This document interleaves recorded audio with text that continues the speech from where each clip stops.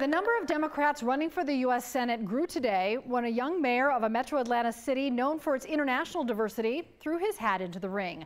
Republican David Perdue is running for re-election next year and enters as the favorite.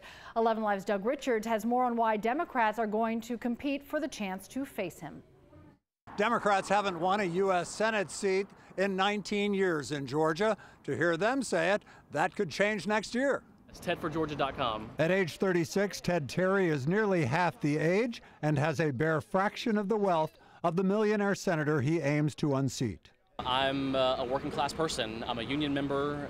I've worked as mayor, getting paid $6,000 a year. Terry is the mayor of the DeKalb County city of Clarkston.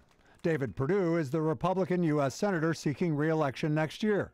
Terry joins former Columbus Mayor Teresa Tomlinson among the Democrats lining up to face Perdue. Mr. Perdue has described himself as being President Trump's co-pilot and being his influencer. Tomlinson and Terry see Perdue's fortunes falling with the tepid popularity rating of President Trump and with the ascent of Democrats in Georgia. In governor's races since 2006, Republican margins of victory have crept downward while Democrats have crept upward, with last year's razor-thin Republican victory emboldening Democrats eyeballing Perdue. Seasoned politicians are strategic, so they don't run in races that they know that they're destined to lose. I think the results of the last few years suggest that it's not a foregone conclusion that Democrats are going to lose statewide office. President Trump has done his part. He's been very reasonable. Perdue has spent the last 3 years tying himself to the president.